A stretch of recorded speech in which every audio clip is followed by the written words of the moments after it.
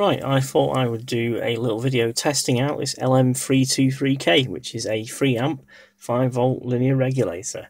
So what do we need? Right, we've got a bench meter over here. We've got a variable power supply to feed some voltage in, and we've got our load tester there. So let's get all that hooked up and we'll get on with testing. Okay, so for step one, what I've done is I've connected up the grounds to the case of the regulator, and I've connected up the positive from supply straight into the load tester just so we can give it a bit of a test first of all, going directly without the regulator in the circuit. So I set it for 5 volts with a half amp limit, and I've just realised how inaccurate that amp display is. The voltage display is fairly accurate. This is actually super accurate, this array. It's got 5.07 and we've got 5.1 on there, so that's close enough. It's only a 1 digit, so well, 1 decimal point, but this one's got 2 or 3 when it's under 3 volts. Anyway, so we've got 5 volts, 0.1 amp, and that's drawing half a watt. And this thinks it's got 0.47 amps, and I've actually limited this at half an amp, so we'll just turn this up to 0.2 amps, and you'll see straight away the voltage drops off and we've got no current. So this thing's basically limited to constant current, so it thinks it's giving out half an amp. It's not. So yeah, this is obviously not very accurate. I'm going to have to see if I can open this up and adjust it in another video. Anyway, let's just turn this up a bit, stick it on about an amp. Yeah, so that's drawing 200 milliamps and it thinks it's 0.57. Anyway, let's get it. What we'll do is we'll get this set up accurately to half an amp. So we've got half an amp set there on the draw. That's apparently 0.87. Okay, so it seems to be getting more accurate as you turn it up. Let's put it up to 1 amp.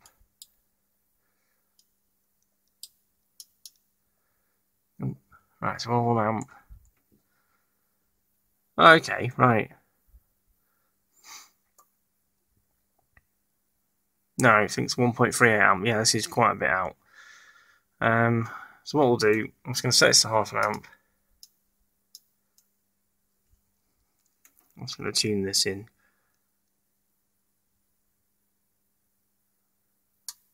Oh, there we go. Right, so that is approximately half an amp there. That's the maximum it's letting me.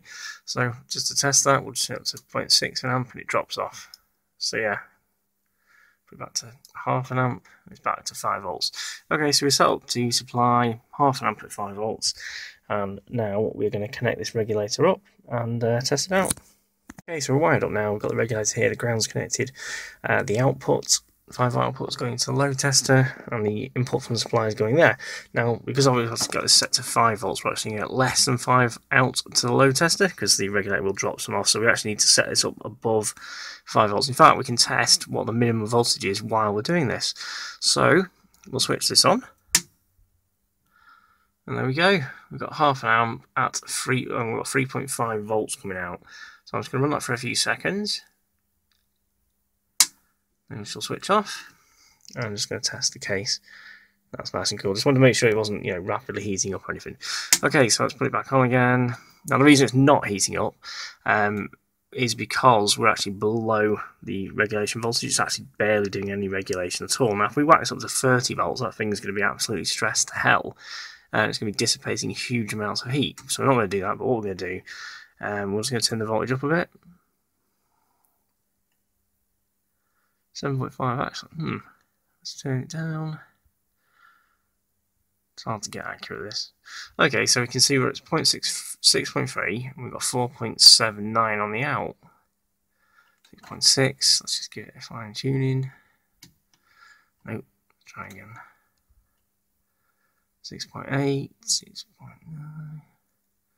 What seems to be the limit?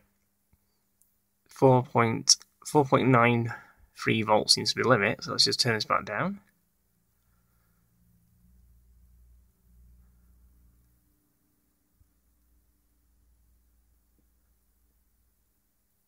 There we go, right. Okay, so we only need somewhere between 6.5, yeah, 6.5 volt output seems to be enough to give this a full well, it's not actually giving a full 5 volt, it's giving 4.93, which is close enough, but to get its full regulated output, we only need a 6.5 volt input, so it's only 1.5 volt drop. Let's just test that out again, make sure it's not getting hot. It's getting warm now. Yeah, so I don't want to pull 3 amps through it for more than a few seconds.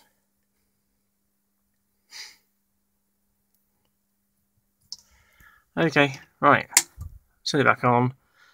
What we're going to do now is going to crank up the current limit. Now we've tested it successfully, we've got it on the minimal voltage. Again, I'm using the minimal voltage so that I don't cause loads of heat, because this isn't actually attached to a heatsink.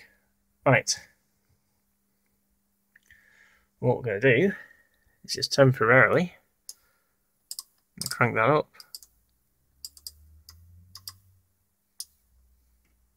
2 amps, let's just turn that off. Don't want it to get too hot. Yeah, it's heating up a fair amount. Turn it on again. Yeah, once you get to about 3 amps, it actually drops out completely. Well, 2.9 amps it dropped out. Let's just check if it works at 2.8. Yeah, working. Well, no. 2.7, 2.6. Okay, it's still working at 2.6. So without a heatsink, yeah, I think it's firmly throttling that. Let's turn that power supply off. Without the heatsink, we're not getting anywhere near full output voltage. It does get quite hot. So I'm just going to scale that back down. 0.5 amp again. And back on. Well, slightly more now, 4.98. So it's almost as though it needed some sort of wearing in, or needed to come to temperature before it was able to accurately adjust the voltage. So yeah, so it's a 4.98 now, which is about as close as you're possibly going to get to 5. Again, this is super accurate. So I trust that. That is 0.02 away from 5 volts. Yeah, we just need to heat up a bit, I guess. But yeah, we can't test the full voltage range because it just does not work when it's not connected to a heatsink, I believe. What I'm going to do actually, I'm going to grab a couple other of these devices and compare them, see what they do. Okay, so we've got a second device wired up. No load voltage is at 5.01. Load on. Come on, focus in. We've got 0.5 amp. We'll just give it a quick crank up.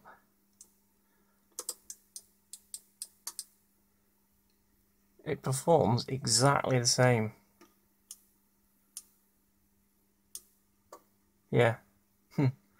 So at 2.5 amps, it's around 4 volts, and then as you get to about 2.7, 2.8, it completely cuts out.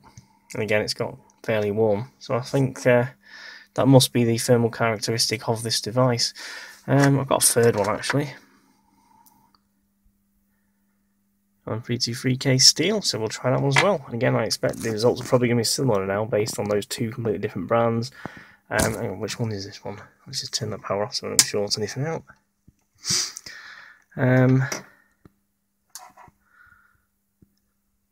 That's a national, and the one that we've tried first is an ST, I believe. Yep, that's an ST part. It's not focusing very well. Yep, ST. So we'll try this second slightly different variant at national part, and we'll see what that does. Device number 3 connected. Load on, and we'll crank it all the way up. And again, same thing happens. Now, thought's just occurred to me that I'm actually being stupid. It's probably dropping out because the input voltage is too low. It probably wants something a bit more significant to be able to deliver its full load. Now, this is not a particularly clever idea, to be honest, giving it 9 volts, but what we'll do is let's just give it a quick blast at 2 amps, see what happens. There you go, look. 4.8 volts, so it was able to regulate a lot better with a bit higher input. So what we'll do again, we'll give it the full 3 and see what we'll give it. Yeah, give it full 3. See what happens. Nope. Crank it down a bit, 2.8. No. 2.6, we're at 4.82. Okay. So it does work almost at its, yeah, too hot that. Let's not be doing this anymore. Yes, okay, so we managed to get 2.6 amps out with a 9 volt input and, well, 4.5 volt-ish output and 2.6 amps. I assume it's probably better if you actually increase the volts a bit more. Anyway, that's that. So, why are we messing around testing regulators? Well, we've got this on 323K here on this WPC drive board, and we've got no 5 volts. So, either the regulator's completely dead, or there's something on this board shorted on the 5 volt rail that's dragging it down. So, what we're going to do is we're going to take it out, we're going to get it up to the load tester, and we're going to be able to vary the current and see what it can deliver before it shuts down, if at all. Right, I've just desoldered that from the board and separated it from the heatsink. We've got it wired up, a little bit trickier because the leads are so short on this one. Right, so we've got the load tester on, got the power supply on, and we'll stick it on 5 volts first. And we're getting 0, entirely 0. Give it a little bit of crank. Absolutely nothing. So that's completely shut down or shorted out on the output side.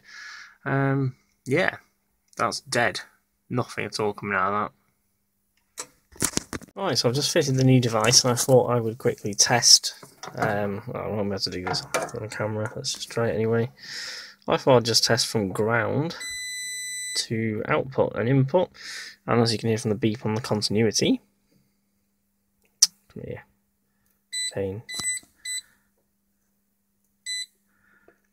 Can't do it really well on the camera. Right, there you go. So as you can see, you're getting a short there, and the reason is the legs pass through some small holes on this heatsink, and obviously it's just slightly out of alignment. There's not very much play in it, and if it's slightly out of alignment, it touches the heatsink and you get a short out. So I think what I'm going to do actually is I'm going to take this off and I'm going to put some heat shrink on those legs just to make sure there's no way that it can short out, because I don't want this to move by millimetres. You know, if someone puts it in the cab and bashes it, it's obviously not tight fully yet, but you know, if someone bashes it and makes it touch the legs and shorts out the regulator. So I'm not sure how they line these up from the factory perfectly without having any chance. It's literally only a couple of millimetres of movement for it to be a short. So I'm not sure how they would have done that reliably without any sort of insulators on the legs. So I'm going to add some on now myself. There we go, we've got some little insulators on the legs now, which will fit through those holes there and provide protection from those legs touching the metal. Okay, so we've got the power supply connected up to the positive lead of the bridge rectifier, ground to ground, other ground to ground. That's the 5 volt test point going up to the load tester. So what we're going to do is we're going to power the board up and we're going to see what we can get load wise now it's properly connected up and heat synced. So let's do that. Right, so 5 volt LED is on. We're obviously below the threshold, so we'll dig up to 6.5. And we get 5 volts on the output. Now I believe this is meant to be 12.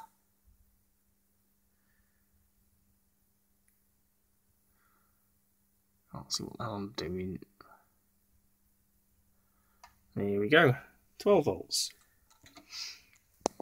Okay, so we've got 12 volts in, 5 volt LEDs on. 5 volts currently, so what have we got this set at? Get on 5.5 amp. No, doesn't like that. Interesting. I almost have my current limit set. What was that? Can't see what I'm doing. Let's try again. It's not very efficient, is it? So we're drawing half an amp and we're putting out, I don't know, that's not accurate, is it? So it's it's 0.8 amps, something like that. Could test it with a meter, but it's not really worth looking it up. Okay, so we are drawing. Yeah, so we're drawing half an amp on the output. We'll stick it up to 1 amp. Yep, still working fine. 2 amps, 4.89 volts. Nope, cut out. They're not particularly truthful, are they, with the data sheets for these? Never gets to 3 amps. We're at 2.8, and we've got 4.8. 4.8. God, they do get hot, these things. Yeah, they're certainly not efficient. So, well, it's working. We can get up to 2.8 amps out of it. 30.5 watts. And we are drawing let's say 3 amps. Efficiency is not terrible, is it? Yee, these things get hot. I'm going to grab my thermometer. That's been on for about a minute while I ran off to get my temperature monitor, so let's give it a go. I can't really see what I'm doing here. Oh, 77. 80. Yeah, let's not run that for any longer. It might well be designed for 3 amps, but I think with that heatsink it can't do it. So yeah, it's up to about 80 degrees. That's pretty hot. We can see it gets hot. Look at the label there. It's cooked from its previous life in the machine. Heat travelling up and baking the dust on there. How's that cooling down now? Can't see what I'm doing. Yeah, 75. Yeah, it's dropping off. Okay, well, it's definitely working, and it definitely is able to, generate up to 2.8 amps, although it would get very hot doing so. God, it's hot. So I think it's working. Well, what I'm going to do actually, I'll let it cool down, and then I'm going to run it at, say, 1.5 amps for like half an hour, just to make sure it works nicely and doesn't get too hot under those conditions. Right, let's see how things are doing. Let's see if I can get this lined up. There we go. 54, 55 degrees. That's a lot more respectable. Still fairly hot, but it's linear, so, it's not efficient. 56. Yeah, different parts of the heatsink. 54 to 57. I think that's acceptable. That's working fine.